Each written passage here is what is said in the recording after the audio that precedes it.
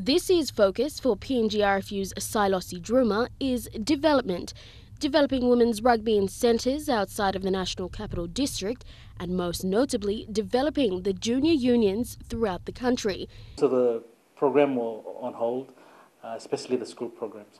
But so we're trying to catch up again for this year. There's two other provinces that we're yet to visit, which is West New Britain and New Ireland.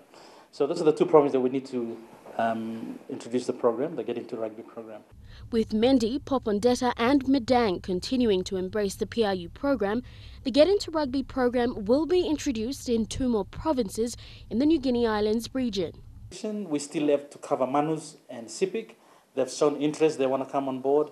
But like I said, the best way for them to come on board is to introduce the school program, and they'll set a base for them, and from there then they can start working on the administration and also get their competition on the ground running.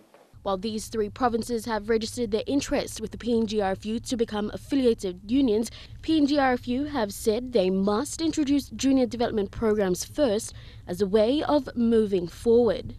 Because a lot of provinces want to be affiliated to the PNG Rugby Union, so what we're telling them, the best way to try and introduce yourself and become part of us is to get your school program on, which is a development program. So once they take up the Get Into Rugby, that's sort of like an entry for them, and hopefully they can develop all the other programs, which is their competition, the 15s comp, the 7s and the women's, and to become fully affiliated with us.